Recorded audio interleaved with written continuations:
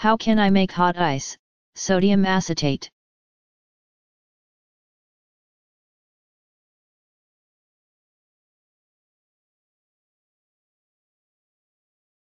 Chemistry principles encountered in this experiment. Chemical reactions, solubility, crystallization and recrystallization, colligative properties. Materials you'll need: pan with cover, microwave or stovetop, vinegar, 1 liter, baking soda, 4 tablespoons, dish. The procedure: pour the vinegar into a pan, and very slowly, a little bit at a time, add the baking soda. As you may already know, this reaction will produce large amounts of bubbles. Carbon dioxide gas, so you'll need to add this very slowly. This reaction will produce a solution of sodium acetate in water. Sodium acetate is produced according to the chemical equation: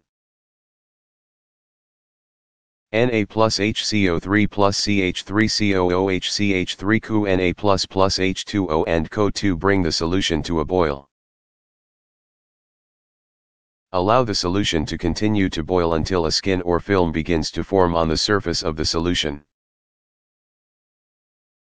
This will require heating for a significant amount of time, perhaps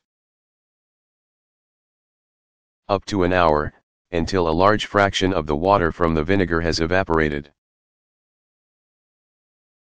Our goal here is to form a very concentrated hot solution of sodium acetate. You'll recall from our discussion of colligative properties that the solubility of a solute is higher at higher temperatures. As we reduce the volume of the water, the sodium acetate will not evaporate, and we will be left with a concentrated solution at high temperature. When you notice a film start to form on the surface, remove the pan from the heat, and cover it to prevent further evaporation. Place it on the countertop or in the refrigerator to cool. If you see any crystals begin to form, add a small amount of additional vinegar, or if you are out of vinegar, use water and stir the solution so that they dissolve. You now have a supercooled solution of sodium acetate that can crystallize out of solution readily if a crystallization nucleus is present. You can now slowly pour the first few drops of the cooled solution onto a dish, and it should begin to crystallize rapidly. If it doesn't, try dragging a fork or knife along the dish to make a tiny scratch. Or give the liquid a moment to evaporate a little so that the sodium acetate begins to crystallize before you begin to pour. As you continue to pour, the liquid should continue to crystallize as it contacts the crystals already formed on the dish. This is similar in spirit to how purification takes place during a recrystallization. See the modern chemical lab. If you feel the crystals, they will be warm to the touch. Since the crystallization is an exothermic process, it gives off heat. This is why it's called hot ice. But now you know it isn't really ice, it's sodium acetate, and you know how to make it.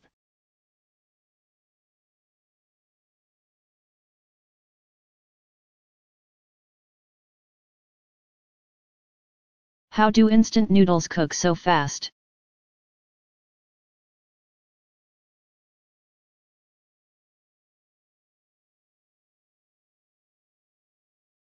Because they're already cooked. Instant noodles were invented in Japan in the year 1958 by Momofuku Ando, who was working at Nissin Foods. The noodles are flash fried. Creating a dry noodle with a very long shelf life that can be prepared in minutes.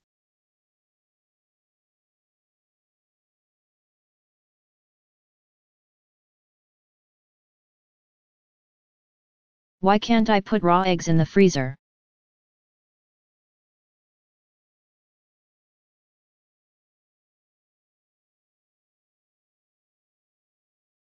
You can if you take them out of their shells.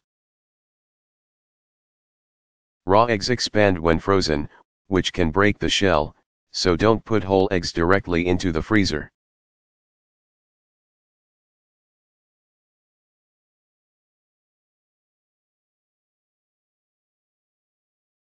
What is the sun made of?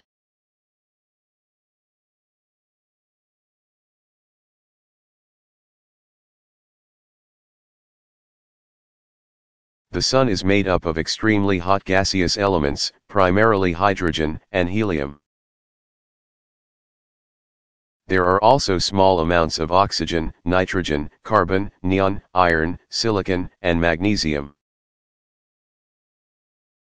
Because it is so heavy, the sun produces an extremely strong gravitational pull, which leads to very high pressures and temperatures, especially near the sun's core. Roughly 27 million degrees Fahrenheit, or 15 million degrees Celsius. These extreme conditions can cause two hydrogen atoms to undergo fusion. See nuclear chemistry, to create a helium atom.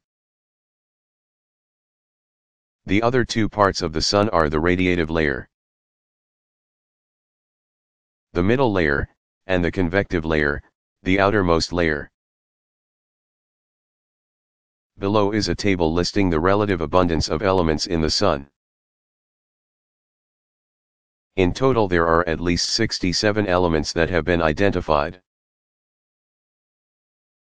as being present in the sun. This table lists the 10 most abundant ones.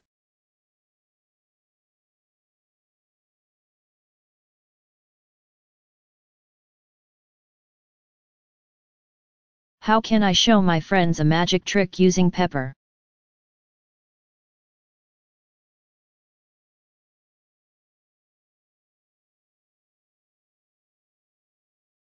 Chemistry principles encountered in this experiment: polarity, surface tension, materials you'll need: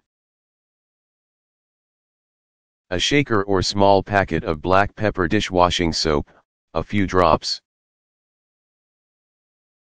bowl water, a bowl full. The procedure: begin by filling the bowl with water. Then pour black pepper onto the water to form a thin layer of pepper across its surface. As a control experiment, try dipping your finger below the surface of the water. Nothing too interesting should happen at this time. Now rub a small amount of dishwashing soap on your finger and dip it in the water again. This time, you should see the pepper move away from your finger and toward the edges of the bowl. The nonpolar soap molecules don't want to dissolve beneath the surface of the water, and thus they spread across the surface of the water quickly, which lowers its surface tension. Whereas water typically bulges a bit above its surface due to its relatively high surface tension.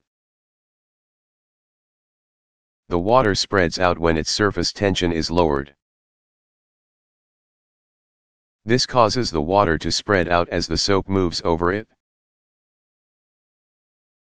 and the pepper is carried away from your finger in the process. Now that you understand the basics of this trick, you can perform it for your friends. Ask a friend to dip their finger in the water and to try to concentrate on trying to make the pepper move away from their finger. When they cannot make it happen, you can step in and use your already soapy finger to easily move the pepper away.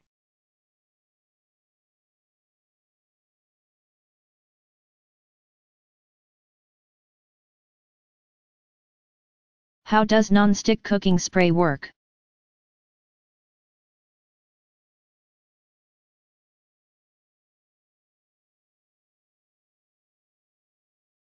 It's not nearly as magical as you might think.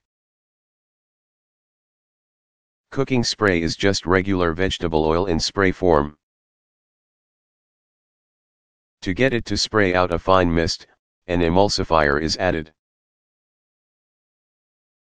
And the can needs something to act as a propellant, usually alcohol, CO2, or propane.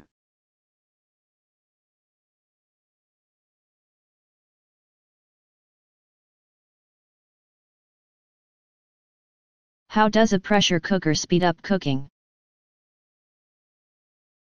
If the lower atmospheric pressure in Denver increased cooking times by lowering the boiling point of water. What if we could increase the boiling point of water? That's exactly what a pressure cooker does.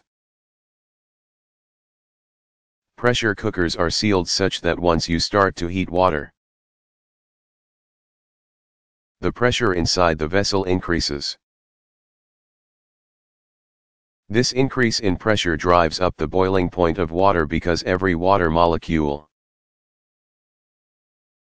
that tries to make the transition from water to liquid has a greater force pushing against it. By increasing the pressure inside the pot, pressure cookers can get the boiling point of water up to about 120 degrees Celsius, 250 degrees Fahrenheit. With water boiling at a higher temperature, your food cooks faster.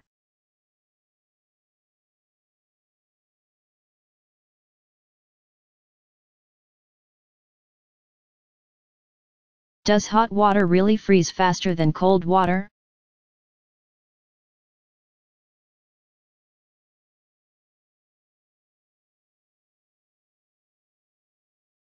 Sometimes. This observation is known as the Mpemba effect, named after the Tanzanian student who in 1963 resurrected the idea from Aristotle, Francis Bacon, and René Descartes. Whether or not this effect can be seen seems to depend on so many variables: the size and shape of the container, the initial temperatures of the two liquids, the method of cooling, on how you define freezing, when the first ice crystal forms, when there's a solid layer on the top, or when all of the water has frozen solid, that it's really still unclear if this effect is real or not.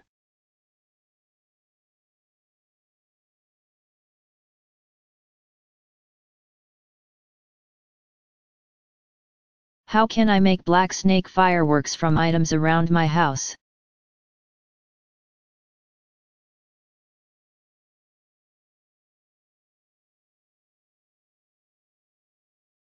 Note, this experiment involves fire and flammable materials, so adult supervision is required.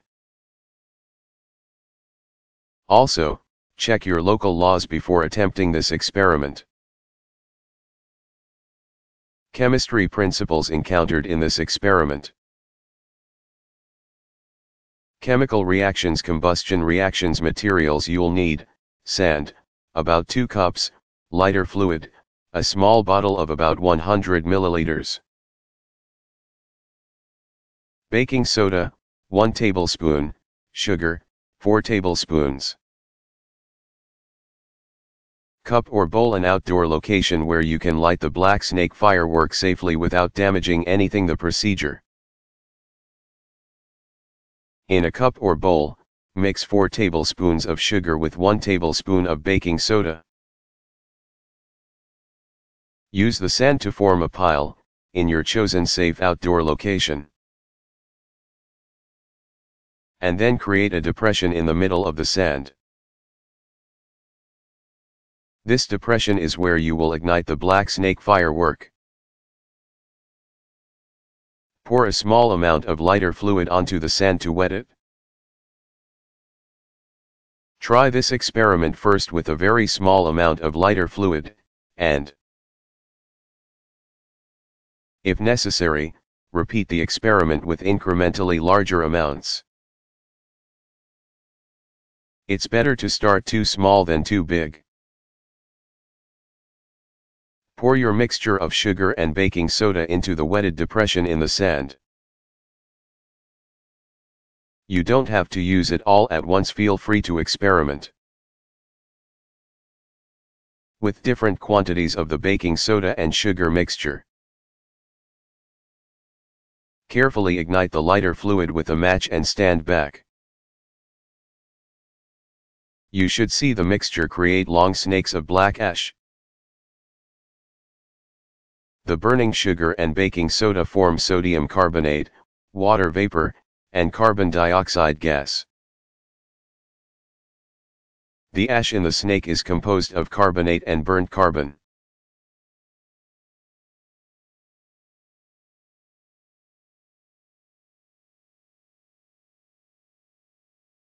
What is the hottest planet in our solar system, and why is it so hot?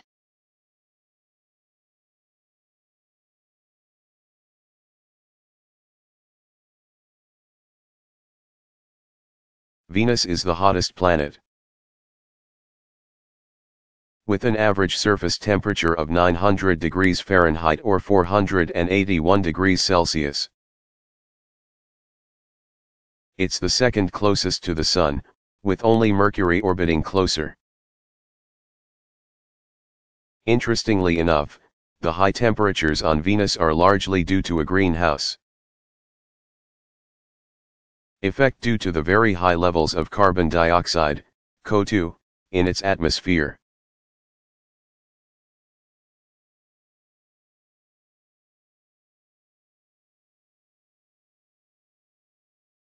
How can I make a volcano from vinegar and baking soda?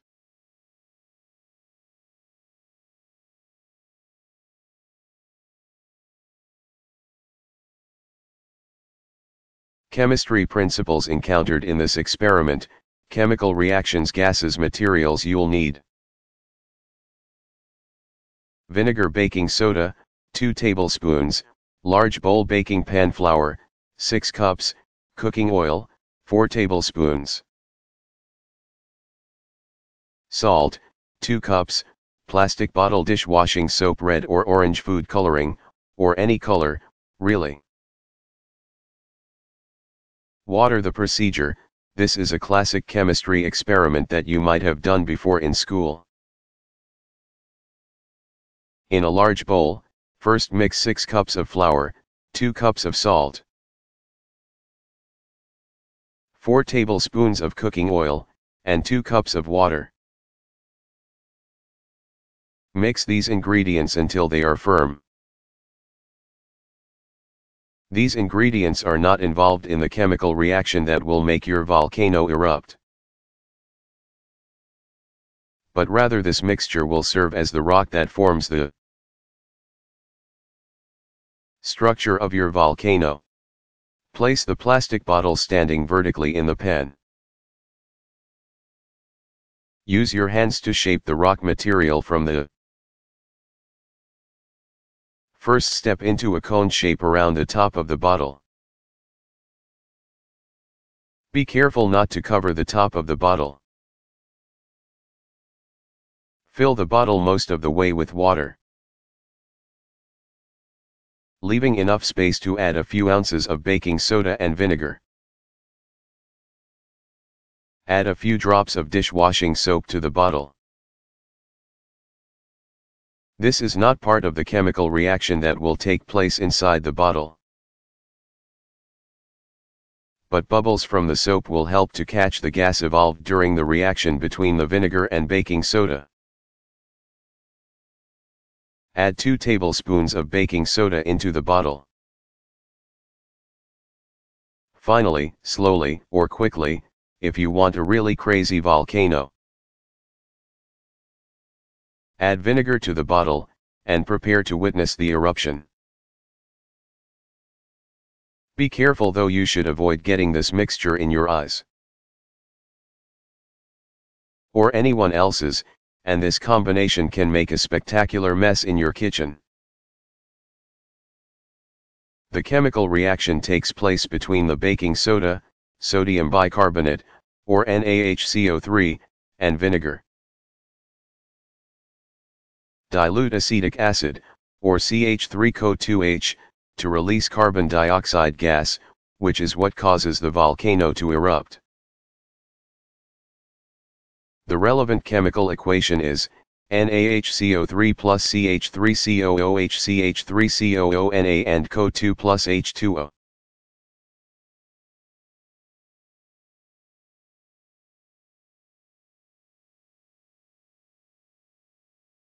Why does the sun glow?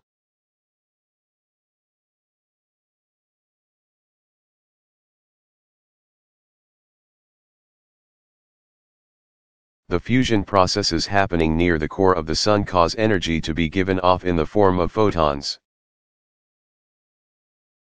See Physical and Theoretical Chemistry. The photons given off in the core of the sun collide with other atoms, which absorb photons and, in turn, give off additional photons. This process repeats, potentially millions of times, before photons at the surface of the sun are emitted off into space. As a side note, everything tends to emit radiation in this way. At least to an extent, it's just that most things on Earth are not nearly as hot as the sun. Even your own body releases electromagnetic radiation. But the photons coming from your body are in the infrared region of the spectrum, so we cannot see them with our eyes. However, infrared cameras can use the photons given off by a person's body to locate people or animals, in this way.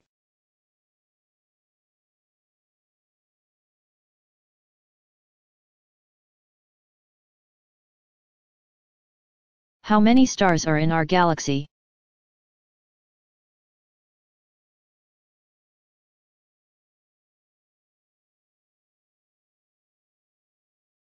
Astronomers currently believe that our galaxy, the Milky Way,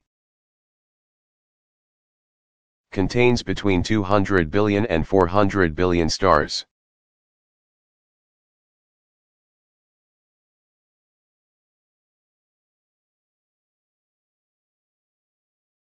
How can I test the hardness of objects around my house?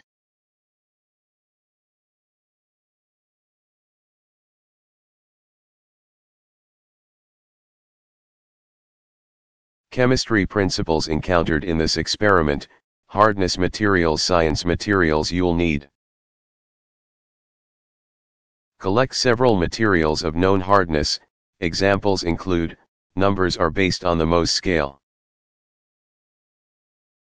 Fingernail, 2.5, penny, 3, glass, typically 5.5 to 6.5, quartz, 7, steel, typically 6.5 to 7.5, sapphire.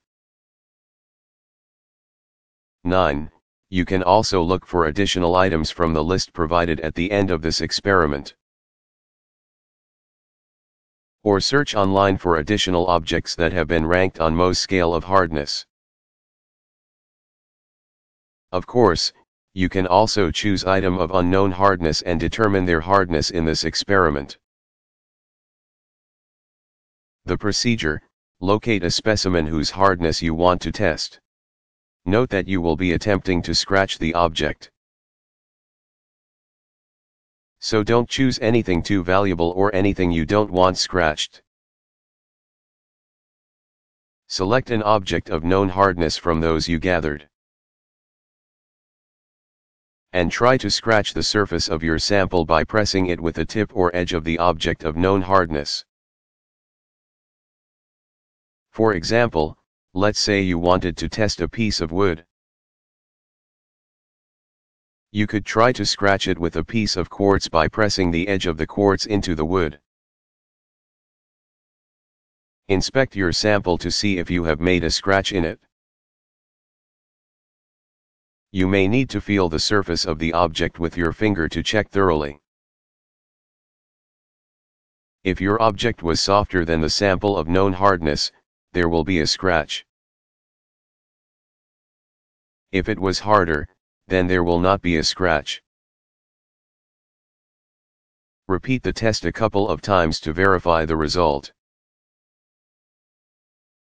Continue performing the scratch test with various objects of known hardness, until you find two adjacent objects on your list, such as a fingernail, 2.5, and a penny, 3, in between which the hardness of your sample rests. You will know you've found this pair of objects on your list when the harder object of the pair does scratch your sample, while the softer one does not. Once you have found this place on the list, you can assert that the hardness of your unknown must lie between that of the two objects of known hardness on the list. For example, if a penny, 3, scratches your object, and a fingernail, 2.5, does not, your object must have a hardness between 2.5 and 3. Additional Mohs hardness rankings: talc, 1, gypsum, 2, calcite,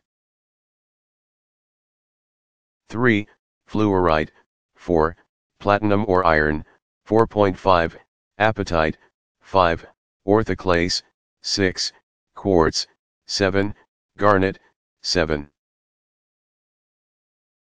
Hardened steel: topaz, emerald, 8, corundum, 9, diamond, 10.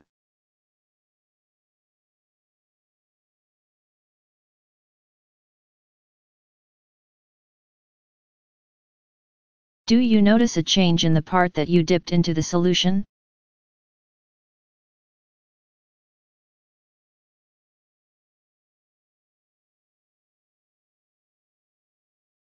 Place the remaining pennies into the solution.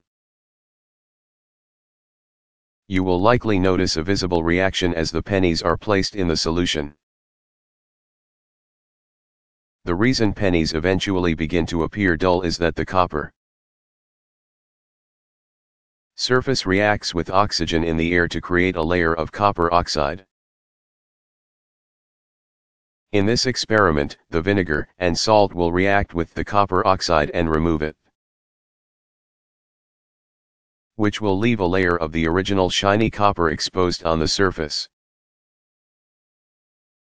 Allow the pennies to remain in the solution for several minutes. If necessary, try to move the coins around so as to expose both sides of each coin to the solution. If possible, flip the coins over after a couple of minutes. Drain the solution and rinse the coins with clean water. They should now look clean and shiny.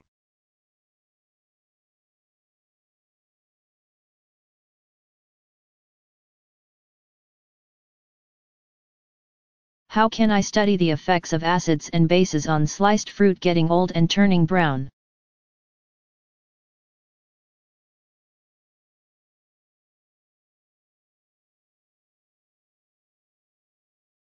Chemistry principles encountered in this experiment: acids and bases, biochemical/enzymatic reactions, materials you'll need: an apple. Other fruits like bananas, pears, or peaches will also work.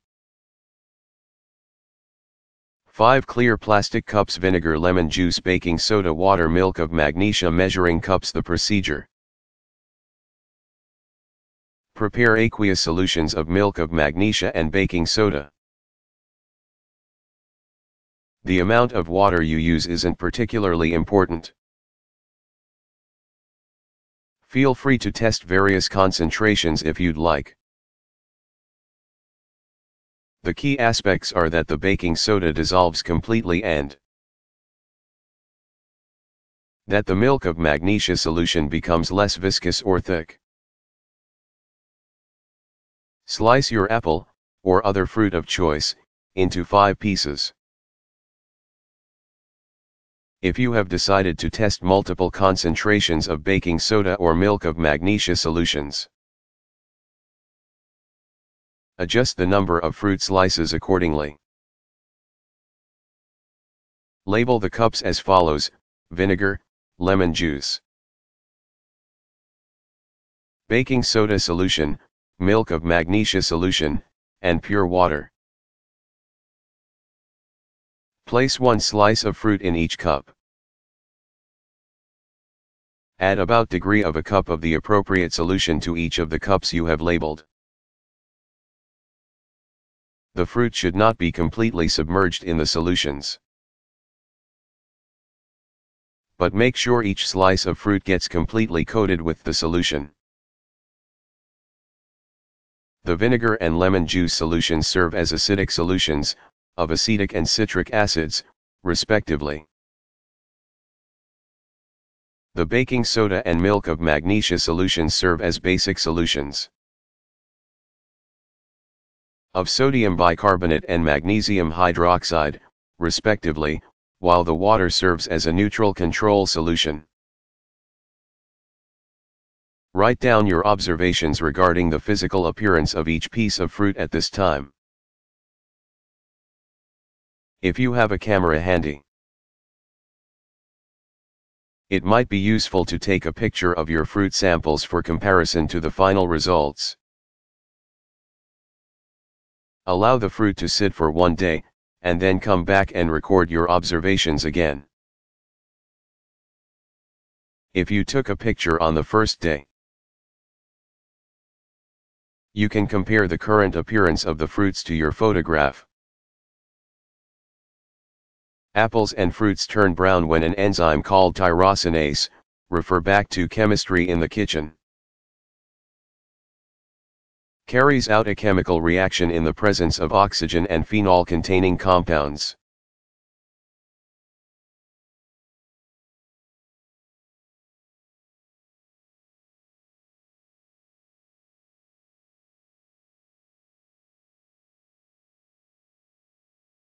How did the first matter originate, and why was it all packed together in a very dense state?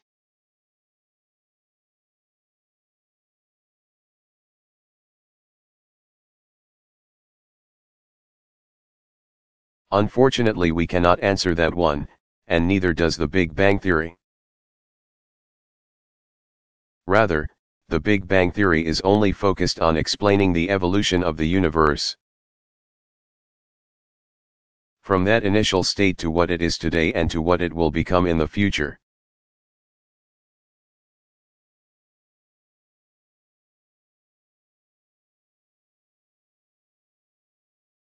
What happens chemically as stars age?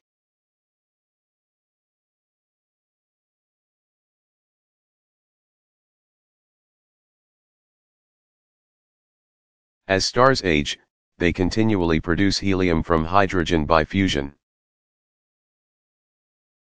So as time goes by, the amount of helium in a star increases and the amount of hydrogen decreases. In order to keep the fusion reaction going, stars heat up and get brighter as they age. Stars also continually give off a small portion of their mass, which generates solar, or stellar, wind. For our Sun, this is an exceedingly tiny amount of material, so don't worry about it vanishing anytime soon. Finally, stars slowly make elements heavier than helium as they age. This is typically quantified by reporting the ratio of iron to hydrogen in a star. Iron is not the most abundant of the heavier elements present in stars, but it is among the easiest of the heavier elements to detect.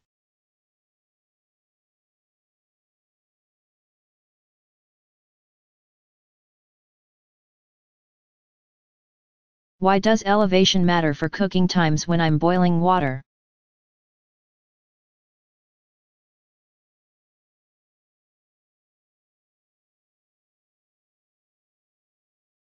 If you're boiling water in Denver, the temperature of that water will be about 5 degrees Celsius lower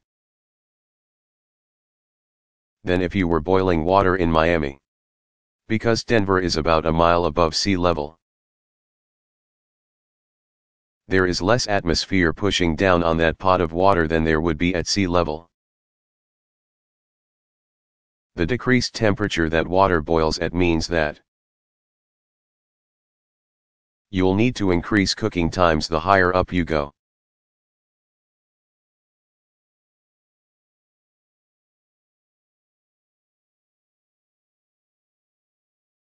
What is a galaxy?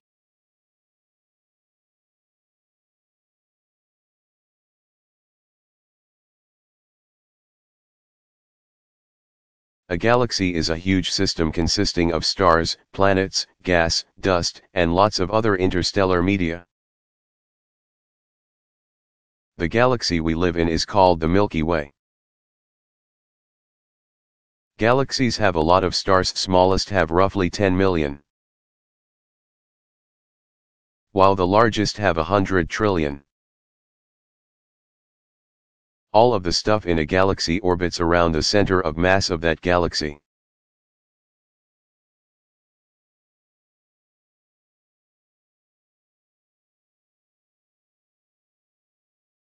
How can I observe the effects of electrostatic forces using household objects?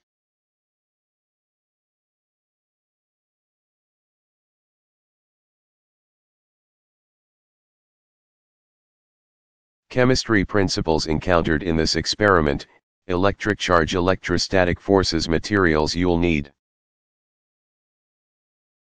nylon hair comb, or a latex balloon, a water faucet. The procedure: comb your hair with a nylon comb.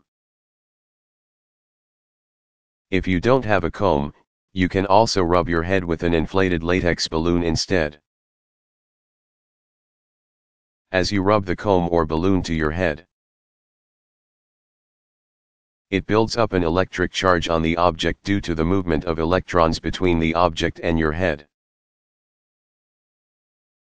Go to the faucet and turn it on so that a narrow stream of water flows out.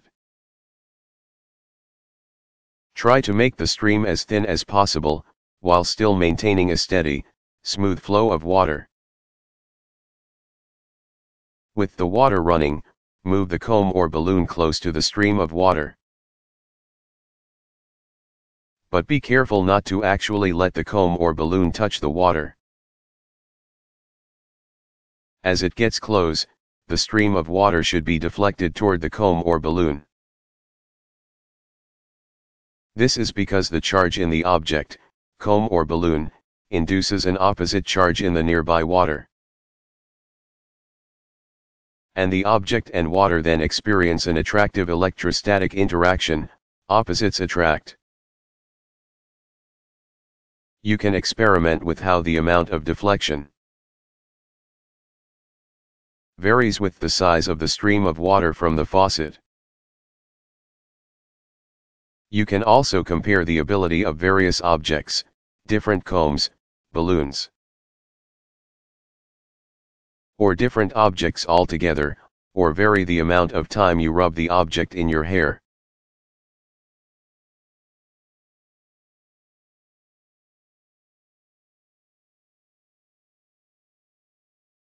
How can I use chemistry to make dull pennies shiny?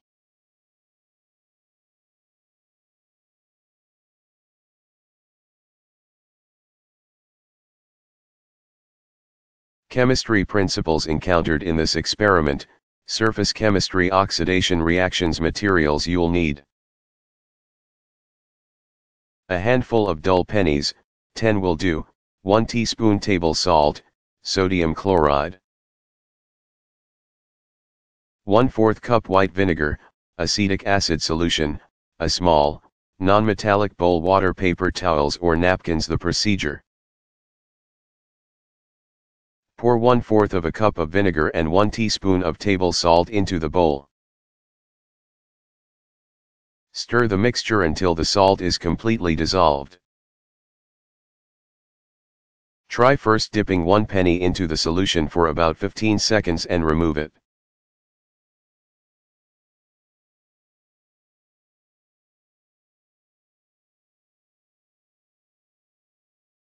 What elements are stars other than the Sun made of?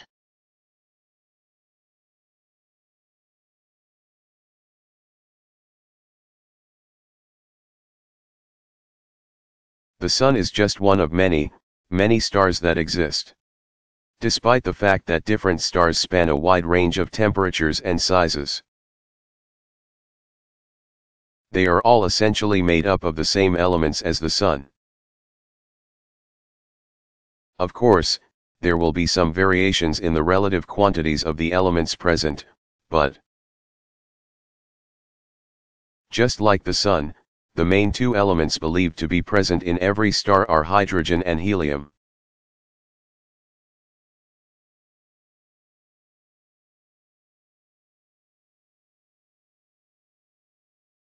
Does all the alcohol really boil off when I cook with wine?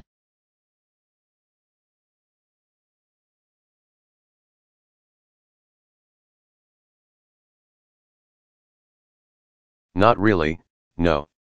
It's common lore that when you add red wine to pasta sauce that the alcohol evaporates rather quickly. This idea is supported by the fact that alcohol has a lower boiling point than water, so it should evaporate quickly. People who actually studied this, however, have shown that even after an hour, 25% of the alcohol you added is still in the sauce.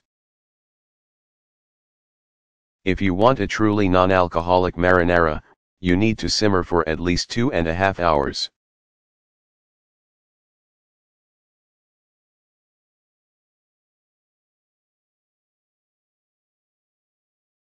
How can I observe layers of immiscible liquids?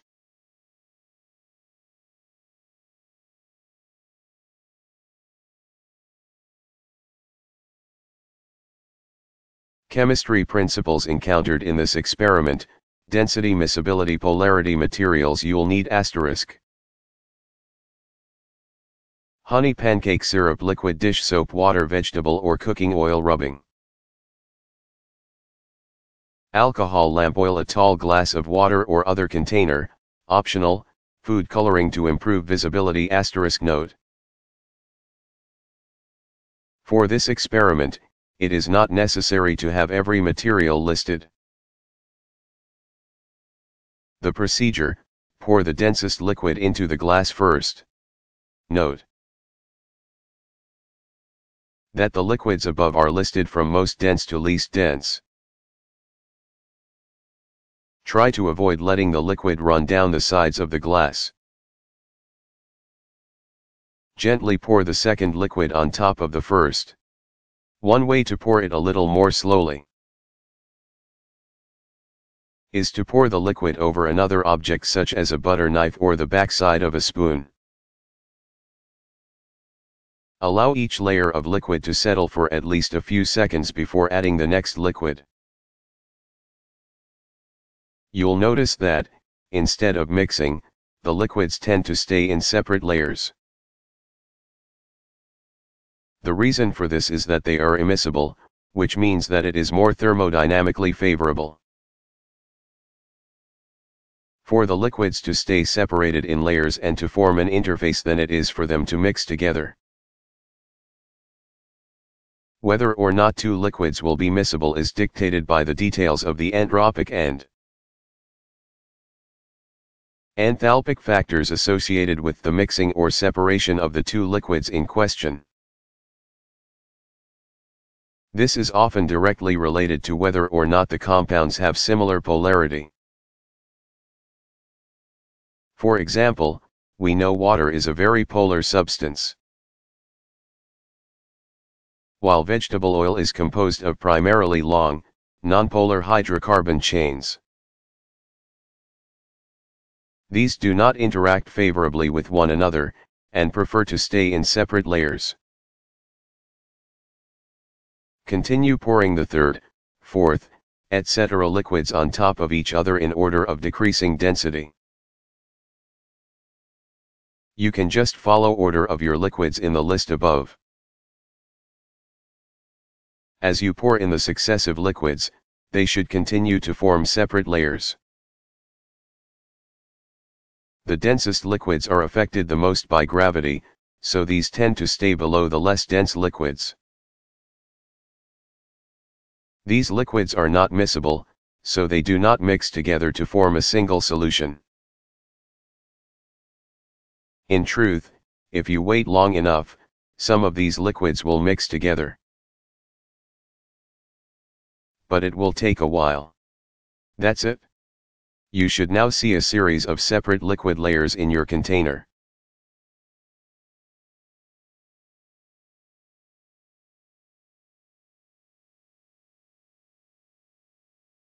Is there water on other planets?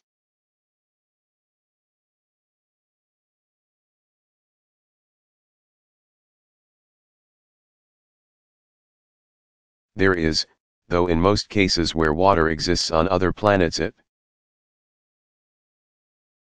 does not exist predominantly in the liquid form, like here on Earth.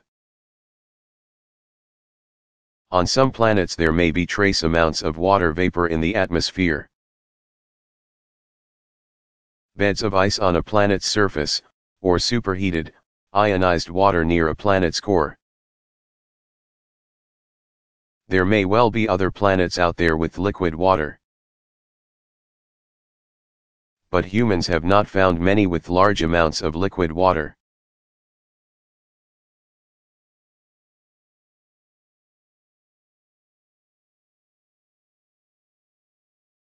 Are green, oolong, and black teas made from different plants?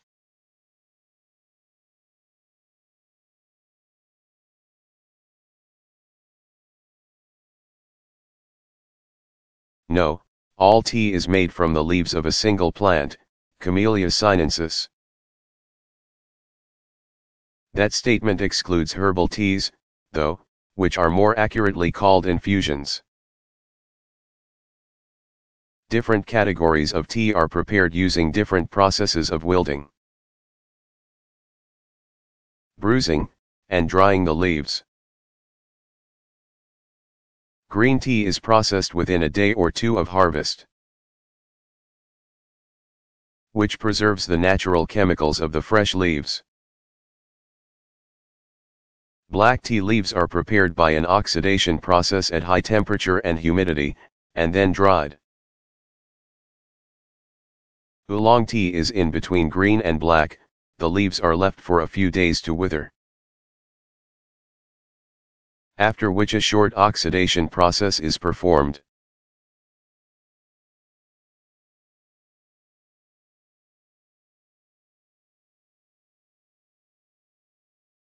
How can I make invisible ink?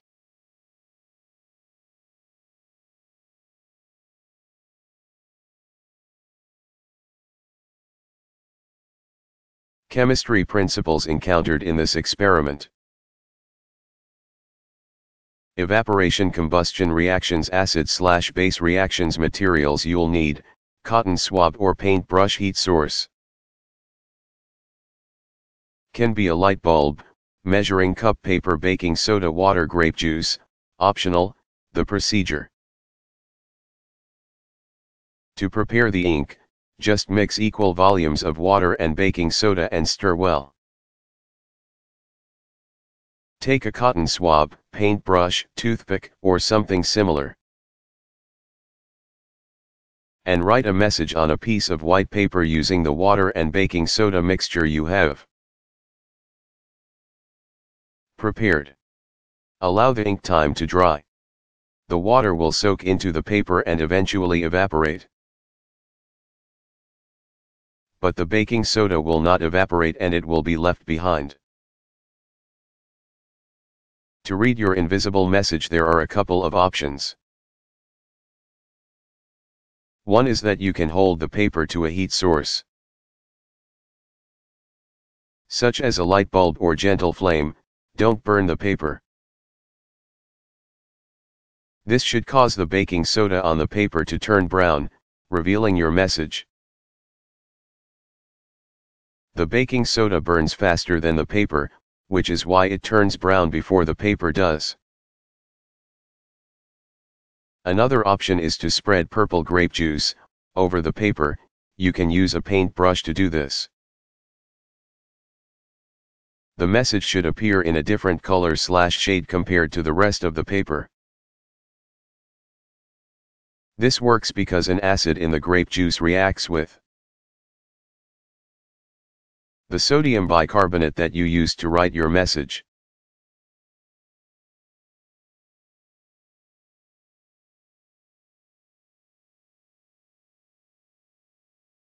Are there alternate theories to the Big Bang Theory out there?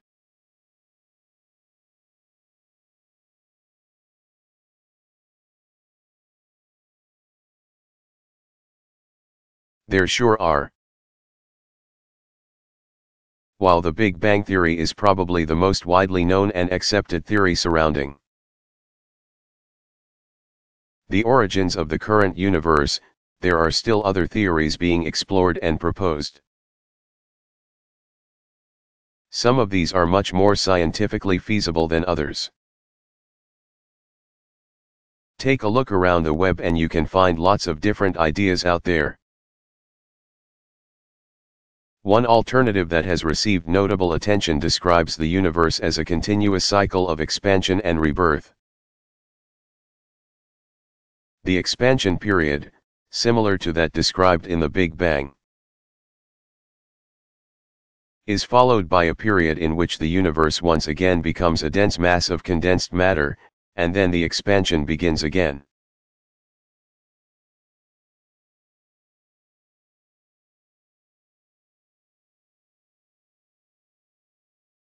What is freezer burn?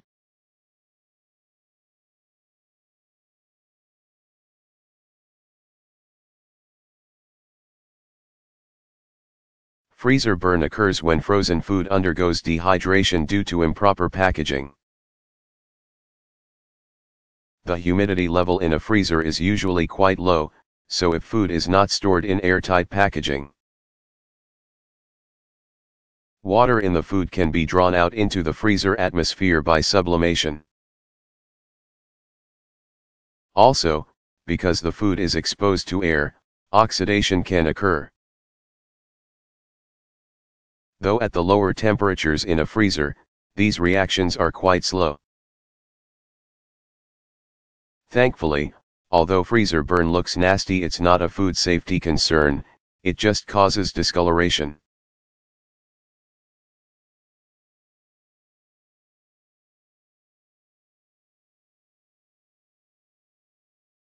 If cooking spray is just oil, then how can it have 0 calories and no fat?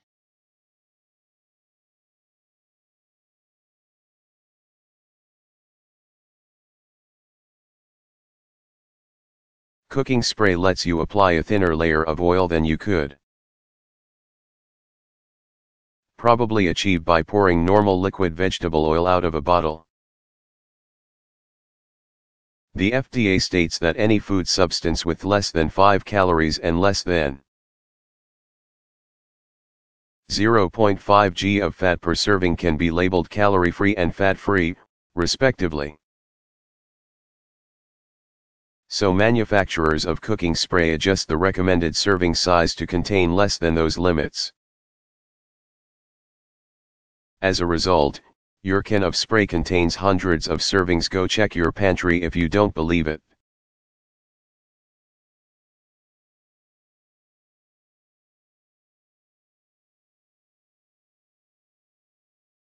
What is the Big Bang Theory?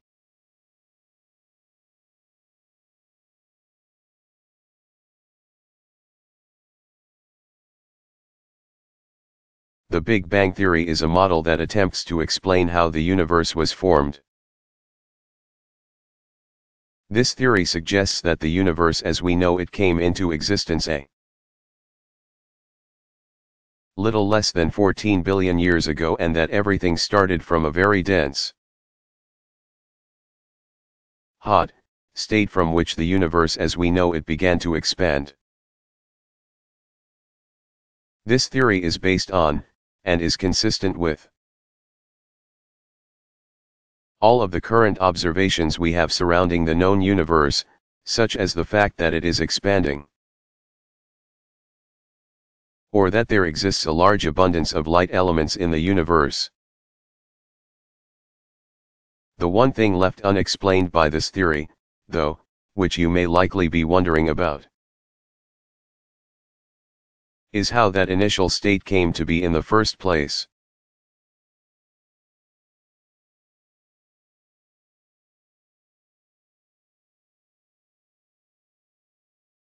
What is homogenized milk?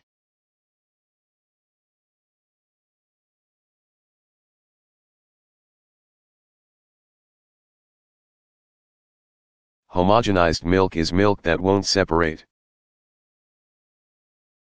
Normally cream will separate out from milk, forming a layer at the top of the bottle. This is obviously not ideal, so to prevent this separation from happening, milk is treated with pressure to break up the little clusters of fat into much tinier pieces. These tiny globules of fat don't recombine at an appreciable rate. So the milk remains a single layer throughout its shelf life.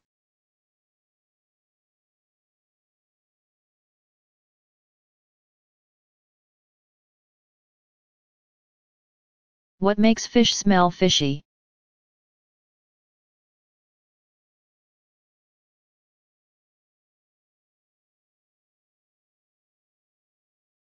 Fresh fish doesn't smell fishy at all. It's only when proteins and amino acids in fish start to break down, releasing stinky nitrogen and sulfur compounds, that the funk sets in.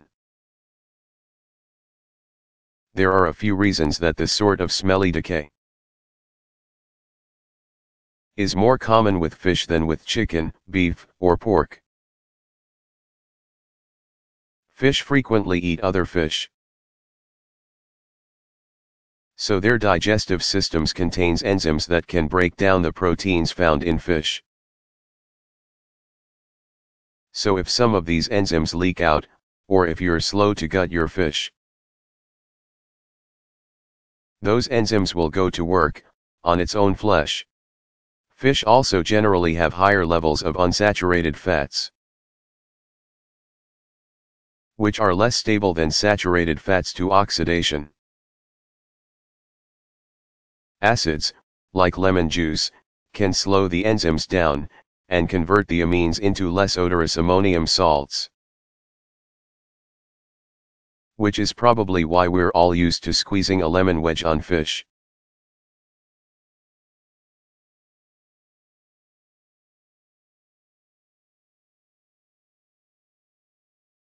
How can I make slime?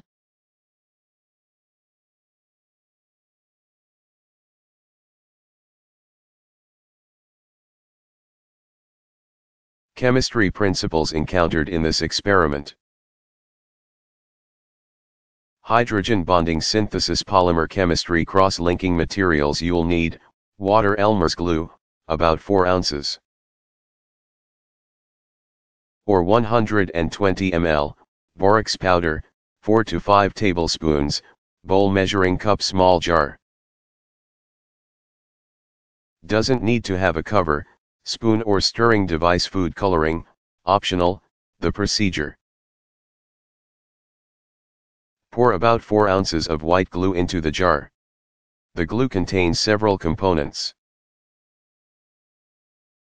including the polymers polyvinyl acetate and polyvinyl alcohol. See polymer chemistry. Polyvinyl acetate contains oxygen atoms that can serve as hydrogen bond acceptors, and polyvinyl alcohol contains hydroxyl groups that can serve as either hydrogen bond donors or acceptors. Add 1/2 cup, 4 ounces or 120 ml, of water, and stir it in until it mixes with the glue. Note that there is already some water in the glue, and we are just adding more. Optional: add food coloring to the mixture to give your slime some color. In the bowl, mix 1 cup 8 ounces or 240 ml, of water with 4 or 5 tablespoons of the borax powder. Stir this well. Here we are preparing a solution of borax so that we can add it to the mixture of glue and water in a more uniform fashion. While mixing, slowly add the glue and water mixture to the solution of borax. As you mix, you should observe the slime forming.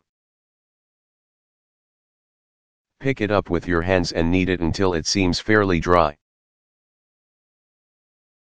There will still be extra water left behind in the bowl, that's nothing to worry about. The borax serves to cross-link the polymers by forming hydrogen bonds with the oxygen atoms of the polymers in the glue. These interactions can readily rearrange to form new hydrogen bond donor-acceptor pairs with different oxygen and hydrogen atoms, which is what makes the glue so stretchy and readily deformed. When you are done with it, you can store the slime in a plastic bag in the refrigerator.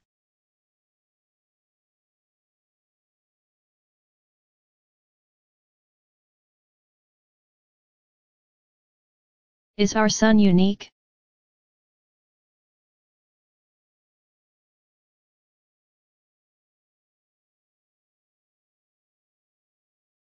Aside from the fact that we're spinning around it, not really.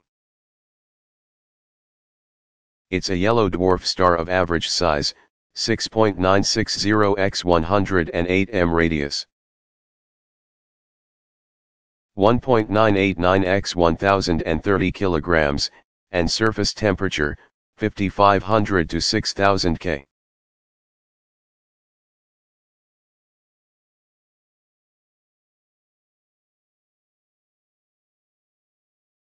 How can I make a pH indicator at home?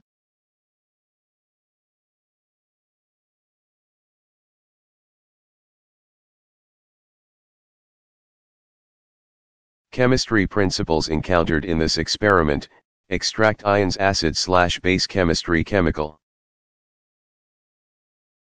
indicators, solubility and temperature. Materials you'll need: several leaves of red cabbage, blender 1 coffee filter, large jar, glasses or clear cups, water, stovetop or microwave pot or pan. You only need some, not necessarily all, of the following ingredients: baking soda, 1 to 2 teaspoon, lemon juice, 1 to 2 teaspoon, vinegar, 1 to 2 teaspoon, ammonia, 1 ounce of household variety like what you use for cleaning, antacids, 1 tablet, Alka-Seltzer, R, works. The procedure: cut about 2 cups of cabbage and place it in a blender. Boil water in a pot, and then add boiling water to the cabbage in the blender. Turn on the blender and blend for about 10 minutes. The hot water will extract a pigment called an anthocyanin from the red cabbage, along with other components. Recall that solubility tends to increase at higher temperatures. Anthocyanins are molecules that will change color depending on the pH of the solution. This will serve as our indicator. Filter the plant material out by pouring the solution through a coffee filter and into a large jar. The liquid you obtain should be red/blue/purple in appearance. The exact color you observe will depend on the pH of the water you are looking at, which may be influenced by factors like the ion concentration in your tap water and the other plant components that remain in the solution. Pour the solution into various glasses or clear cups. These will be your individual test beakers where you can test the pH of various substances. Try adding other substances to your solutions and observe how the color changes as they are added. Note that the amount of solution you add to each glass/cup will influence the amount of each test substance, e.g. lemon juice, you need to add to see a color change. For reference, the list below tells you how the color of your anthocyanin indicator solution should change with pH. Approximate pH color 2 red 4 purple 6 violet 8 blue 10 blue green 12 yellow green.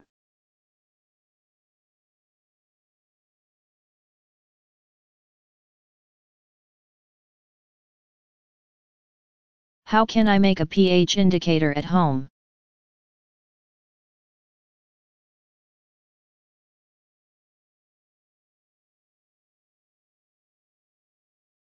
Chemistry principles encountered in this experiment: extract ions, acid/base chemistry, chemical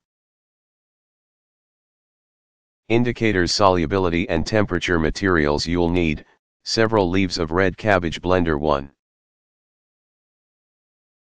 coffee filter, large jar, glasses or clear cups, water, stovetop or microwave pot or pan. You only need some, not necessarily all, of the following ingredients: baking soda, 1 to 2 teaspoon, lemon juice, 1 to 2 teaspoon, vinegar, 1 to 2 teaspoon, ammonia, 1 ounce of household variety like what you use for cleaning, antacids, 1 tablet, Alka-Seltzer, R, works. The procedure: cut about 2 cups of cabbage and place it in a blender.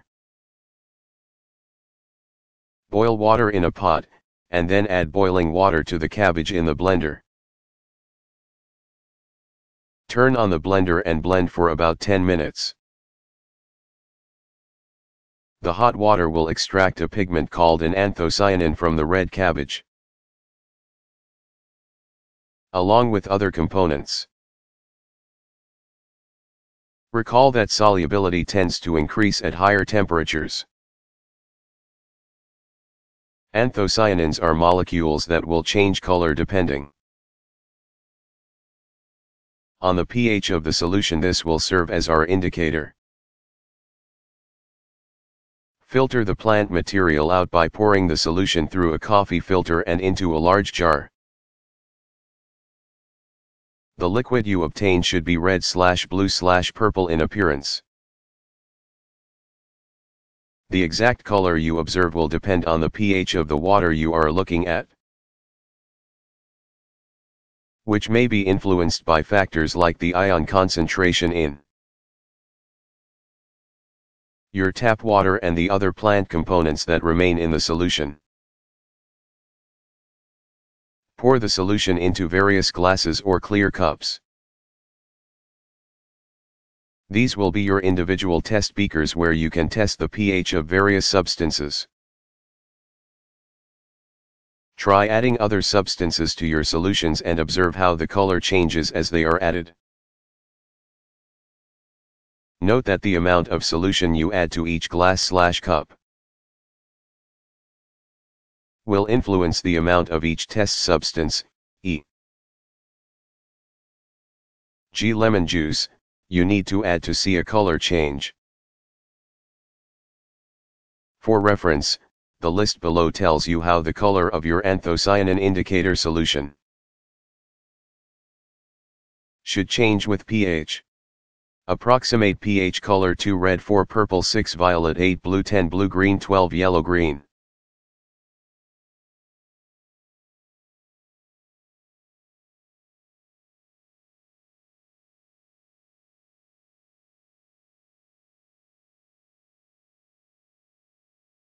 How can I make a lava lamp at home?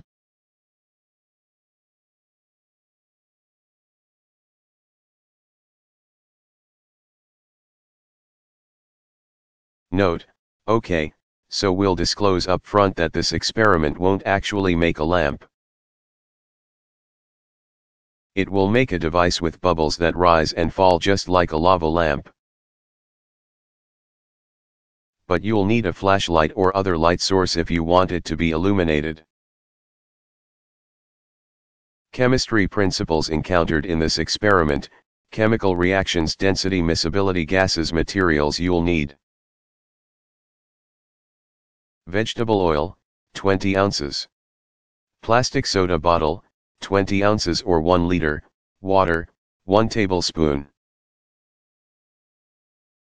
Alka-Seltzer, R, food coloring. The procedure: begin by filling the plastic bottle almost full with vegetable oil. Add a few drops of food coloring to 1 tablespoon of water. And then add this to the plastic bottle's contents. You'll notice that the oil and water are not miscible, which is what will allow us to make bubbles within the oil. The water sinks to the bottom of the bottle, since it is more dense than the oil. Ground up an Alka-Seltzer, R, tablet and add the pieces/powder to the bottle, and then seal the cap. When the chemicals in the table dissolve and react, carbon dioxide gas bubbles will be formed, see equation below, which will lower the overall density of the water bubbles, allowing them to rise to the top of the bottle. When they reach the top, they will leave the water bubbles and join the small amount of air at the top of the bottle. At this point, the water bubbles will again be denser than the oil, so they will sink back to the bottom of the bottle. This process will repeat until all of the Alka-Seltzer, R, has been reacted. You should see colored bubbles move throughout the bottle, similar to a lava lamp.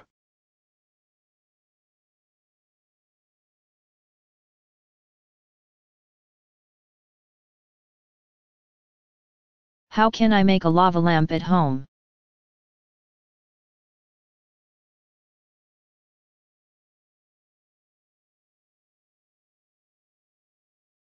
Note: okay, so we'll disclose up front that this experiment won't actually make a lamp. It will make a device with bubbles that rise and fall just like a lava lamp. But you'll need a flashlight or other light source if you want it to be illuminated. Chemistry principles encountered in this experiment: chemical reactions, density, miscibility, gases, materials you'll need. Vegetable oil, 20 ounces. Plastic soda bottle, 20 ounces or 1 liter, water, 1 tablespoon. Alka-Seltzer, R, food coloring. The procedure: begin by filling the plastic bottle almost full with vegetable oil. Add a few drops of food coloring to 1 tablespoon of water. And then add this to the plastic bottle's contents. You'll notice that the oil and water are not miscible, which is what will allow us to make bubbles within the oil. The water sinks to the bottom of the bottle, since it is more dense than the oil. Ground up an Alka-Seltzer, R, tablet and add the pieces/powder to the bottle, and then seal the cap. When the chemicals in the table dissolve and react, carbon dioxide gas bubbles will be formed, see equation below, which will lower the overall density of the water bubbles, allowing them to rise to the top of the bottle. When they reach the top,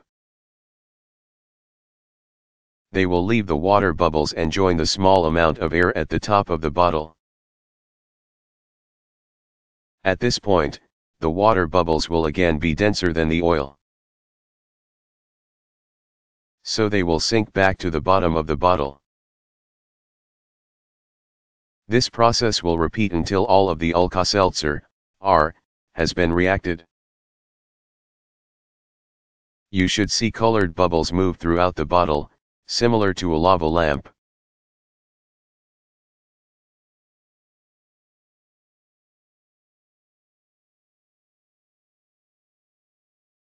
How can I suck an egg into a bottle?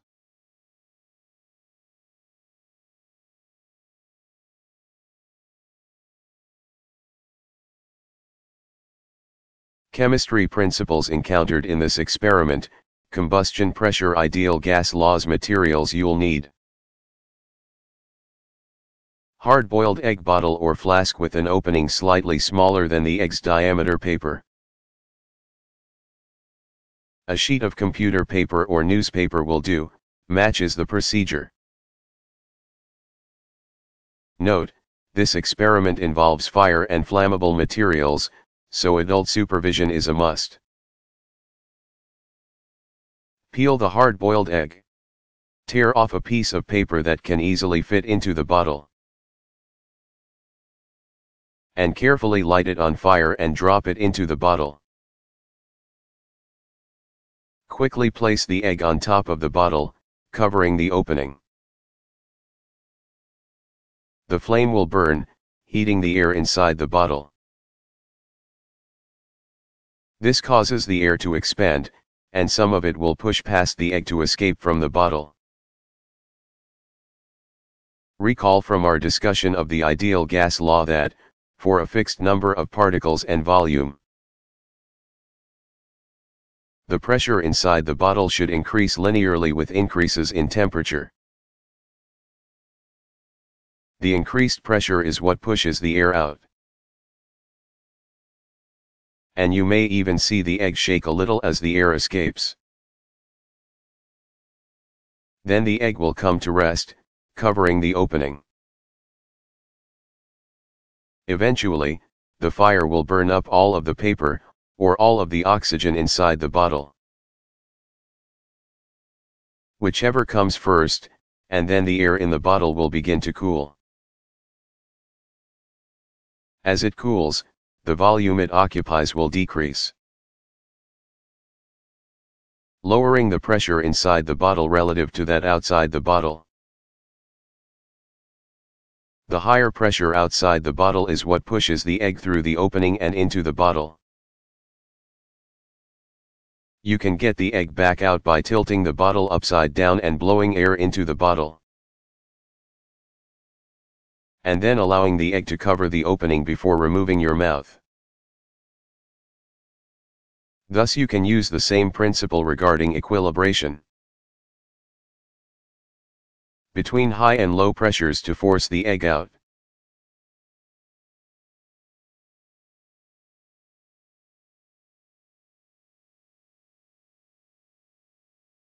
How can I suck an egg into a bottle?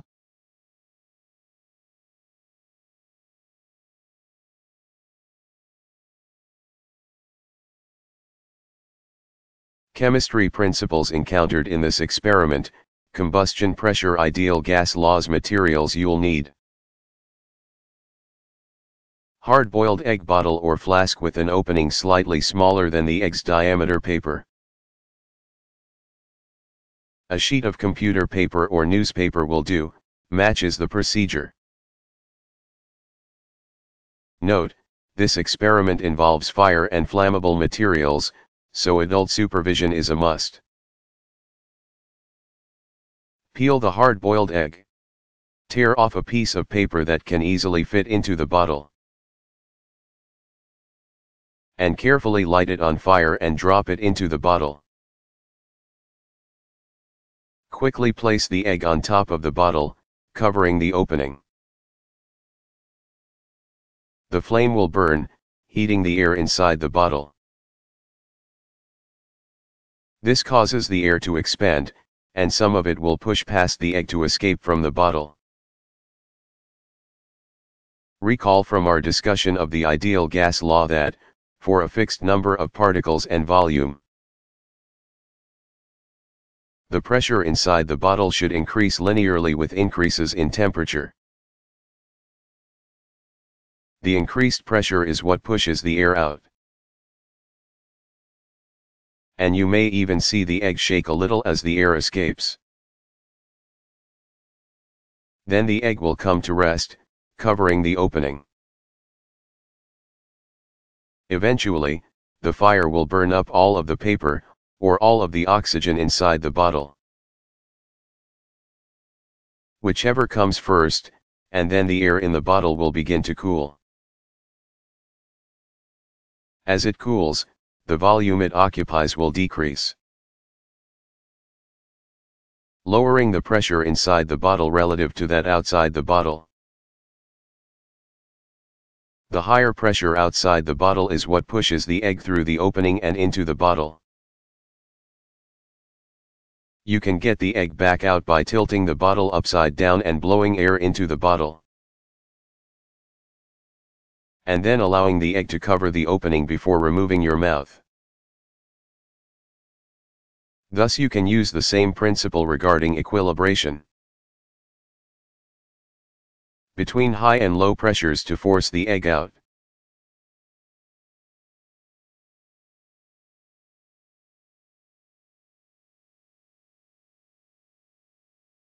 How can I extract iron from oatmeal or breakfast cereal?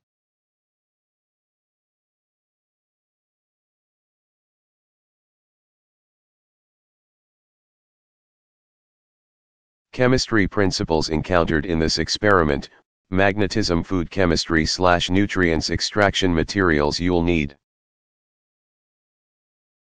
Oatmeal experiment iron fortified instant oatmeal packet. Check the label to ensure iron content. Magnet. It's easiest to see the iron if you can find a magnet that is coated or painted white or another light color. Plastic bag or bowl. Fast cereal experiment magnet for this experiment.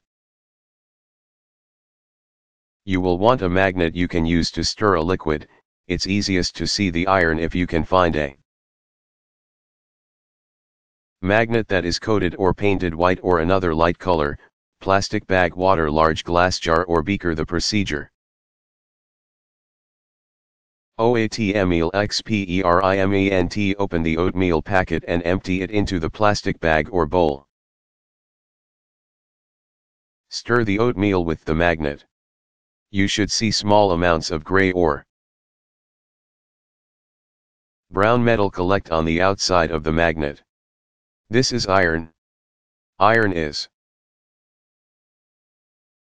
commonly added as a mineral supplement to breakfast cereals and other foods. Now you can see that the iron that goes into your diet is the same element that you find in objects made of iron metal, just in much smaller quantities and pieces. Recall that iron is attracted to magnets due to the fact that it is a ferromagnetic material. See atoms and molecules. Fast cereal experiment. Pour 1 or 2 cups of breakfast cereal into a plastic bag. Crush the cereal inside the bag using your hands. Pour about 1 liter of water into the jar or beaker, and add the crushed cereal from the bag to the water. The water will help to extract the iron from the crushed cereal.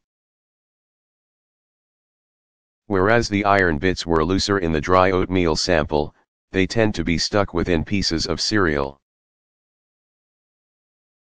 Which is why you need to mechanically crush the cereal and use the water to help extract it.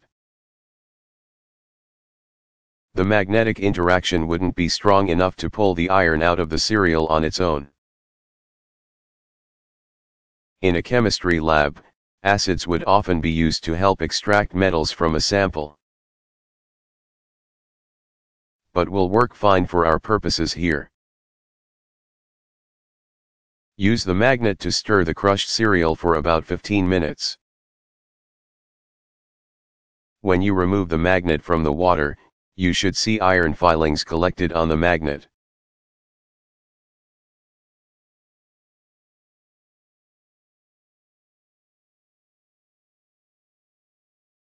How can I extract iron from oatmeal or breakfast cereal?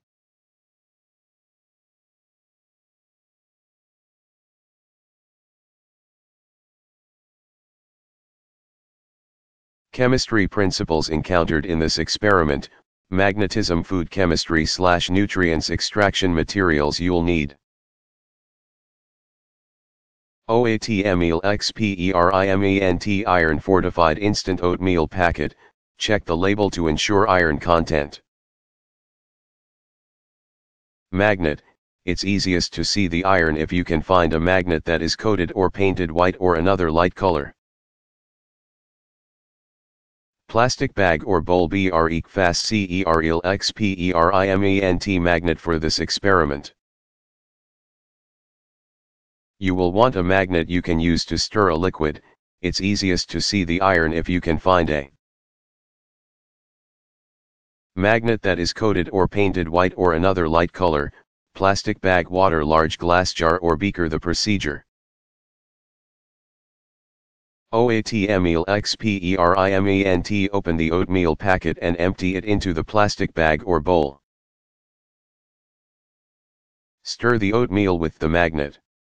You should see small amounts of gray or brown metal collect on the outside of the magnet. This is iron. Iron is commonly added as a mineral supplement to breakfast cereals and other foods. Now you can see that the iron that goes into your diet is the same element that you find in objects made of iron metal, just in much smaller quantities and pieces. Recall that iron is attracted to magnets due to the fact that it is a ferromagnetic material. See atoms and molecules. Bre fast ceril experiment. Pour 1 or 2 cups of breakfast cereal into a plastic bag. Crush the cereal inside the bag using your hands.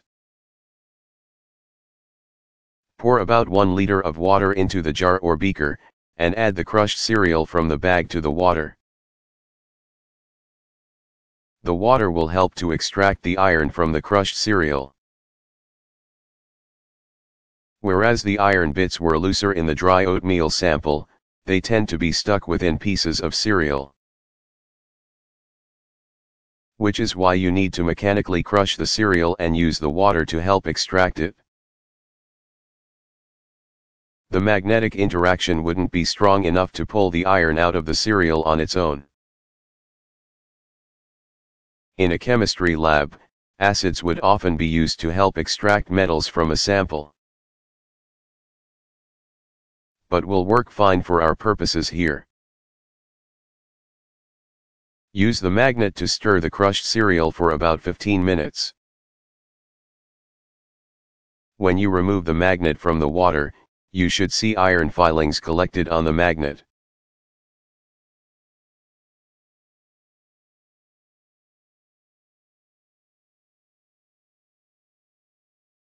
How can I grow crystals of rock candy?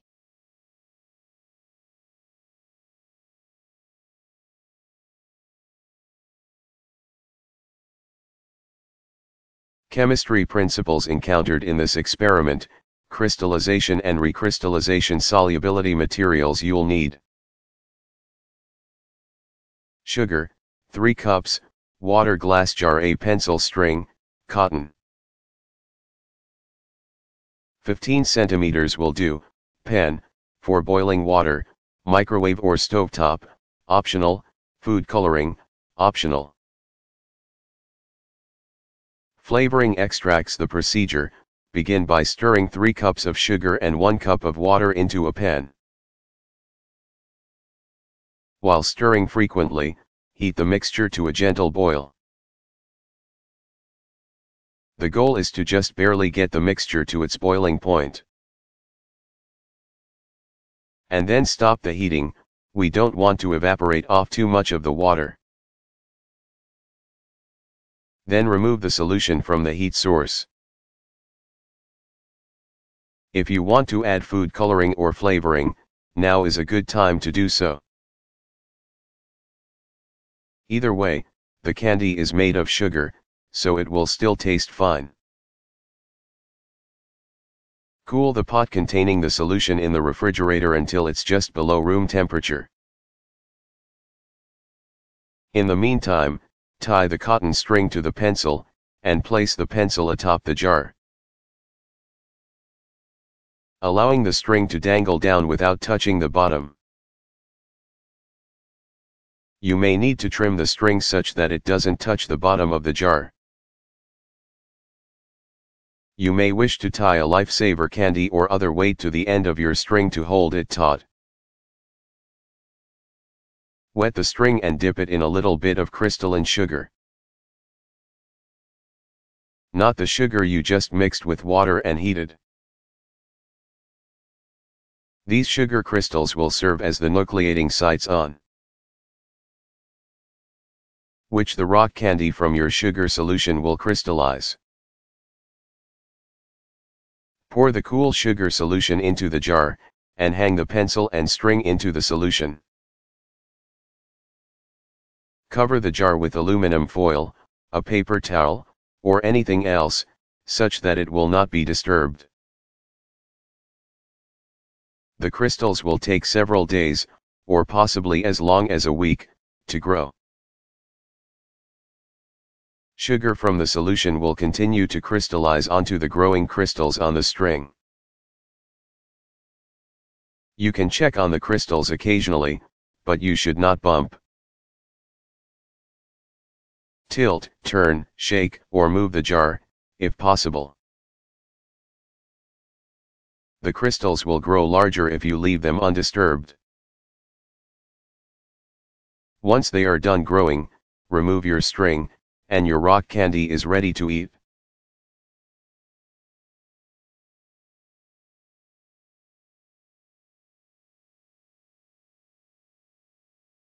How can I grow crystals of rock candy?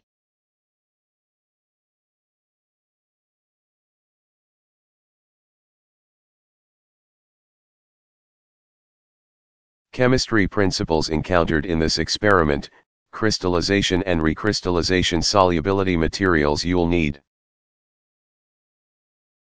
sugar, 3 cups, water, glass jar, a pencil string, cotton. 15 centimeters will do, pan, for boiling water, microwave or stovetop, optional, food coloring, optional. Flavoring extracts. The procedure: begin by stirring 3 cups of sugar and 1 cup of water into a pan. While stirring frequently, heat the mixture to a gentle boil. The goal is to just barely get the mixture to its boiling point. And then stop the heating. We don't want to evaporate off too much of the water. Then remove the solution from the heat source. If you want to add food coloring or flavoring, now is a good time to do so. Either way, the candy is made of sugar, so it will still taste fine. Cool the pot containing the solution in the refrigerator until it's just below room temperature. In the meantime, tie the cotton string to the pencil, and place the pencil atop the jar. Allowing the string to dangle down without touching the bottom. You may need to trim the string such that it doesn't touch the bottom of the jar. You may wish to tie a lifesaver candy or other weight to the end of your string to hold it taut. Wet the string and dip it in a little bit of crystalline sugar. Not the sugar you just mixed with water and heated. These sugar crystals will serve as the nucleating sites on which the rock candy from your sugar solution will crystallize. Pour the cool sugar solution into the jar, and hang the pencil and string into the solution. Cover the jar with aluminum foil, a paper towel, or anything else, such that it will not be disturbed. The crystals will take several days, or possibly as long as a week, to grow. Sugar from the solution will continue to crystallize onto the growing crystals on the string. You can check on the crystals occasionally, but you should not bump, tilt, turn, shake, or move the jar, if possible. The crystals will grow larger if you leave them undisturbed. Once they are done growing, remove your string, and your rock candy is ready to eat.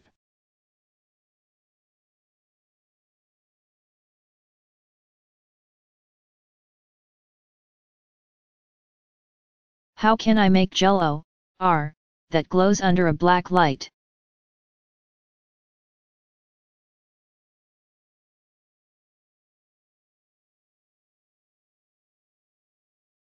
Chemistry principles encountered in this experiment: fluorescence gels, cross-linking materials you'll need. Jell-O, or gelatin powder, 1 cup of tonic water, 1 cup of water, stovetop or microwave large bowl pot. For heating on stovetop, a black light source. See Physical and Theoretical Chemistry to review how black lights work. The procedure: heat 1 cup of water to a boil. Mix the Jell-O, and the hot water into the bowl, and stir the powder in until it dissolves. The hot water helps the gelatin to dissolve and disperse evenly throughout the solution.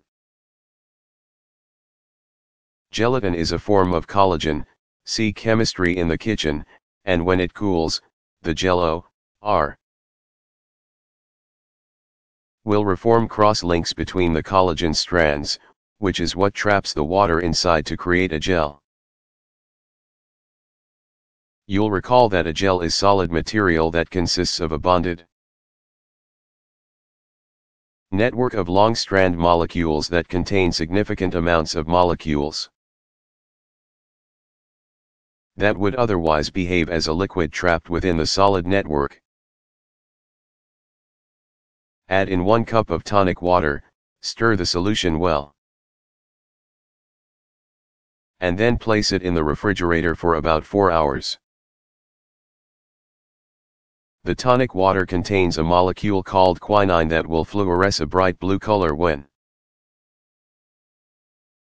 excited with the appropriate wavelengths of light, which can be provided by the black light.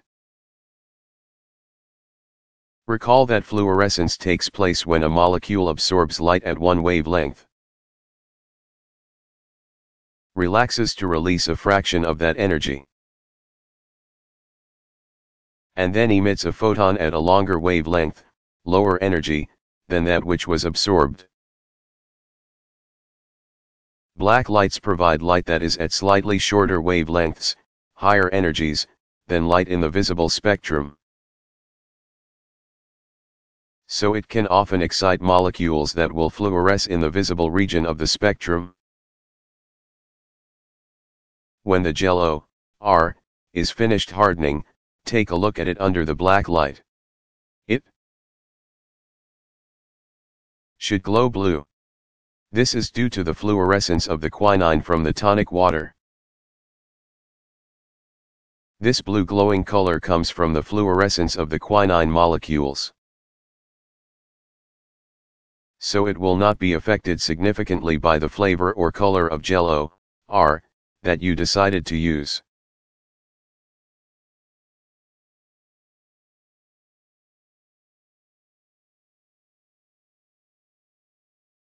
How can I make Jell-O that glows under a black light?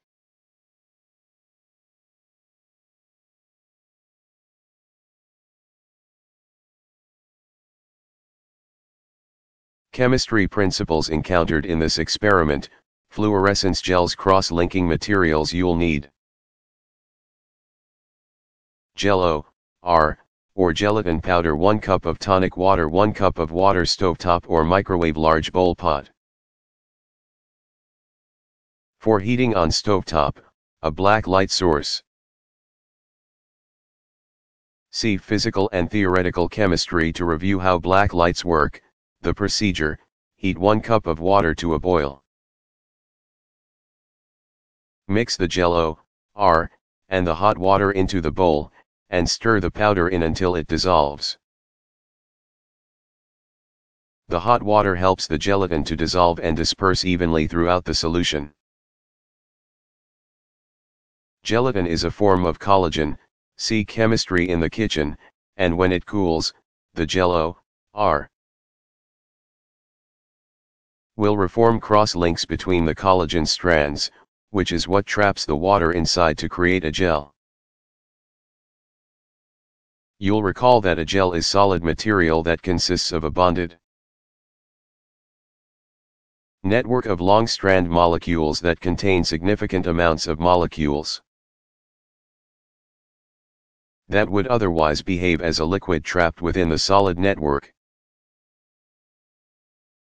Add in 1 cup of tonic water, stir the solution well,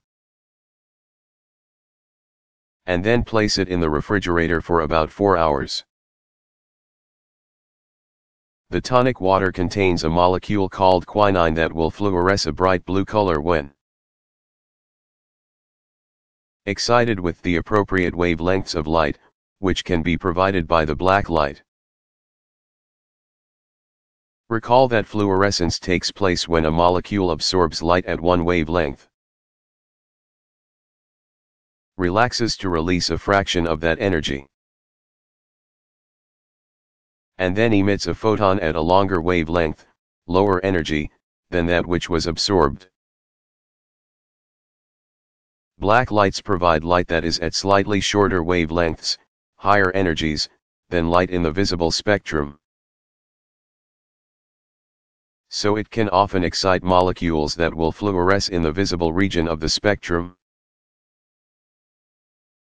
When the Jell-O, R, is finished hardening, take a look at it under the black light. It should glow blue. This is due to the fluorescence of the quinine from the tonic water. This blue glowing color comes from the fluorescence of the quinine molecules. So it will not be affected significantly by the flavor or color of Jell-O, R, that you decided to use.